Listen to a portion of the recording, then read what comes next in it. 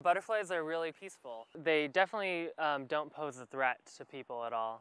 Hi, my name's Tim Wong. I'm a biologist and I work with the San Francisco Botanical Garden.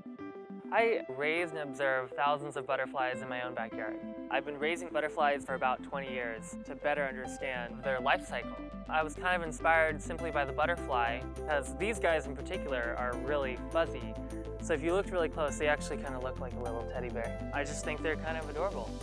I really just love their absolute stunning beauty. They're such a delicate animal. I find it really calming to observe them because the moment that you're seeing them is such a special moment. In rapidly developing cities, the remaining natural habitats for a lot of butterflies are shrinking. One of the things people can do to help butterflies is simply to notice them. Butterflies are really important. They're food for other animals and they pollinate plants. It's important that they still have a sanctuary to exist. Without butterflies, it would be a much less colorful world.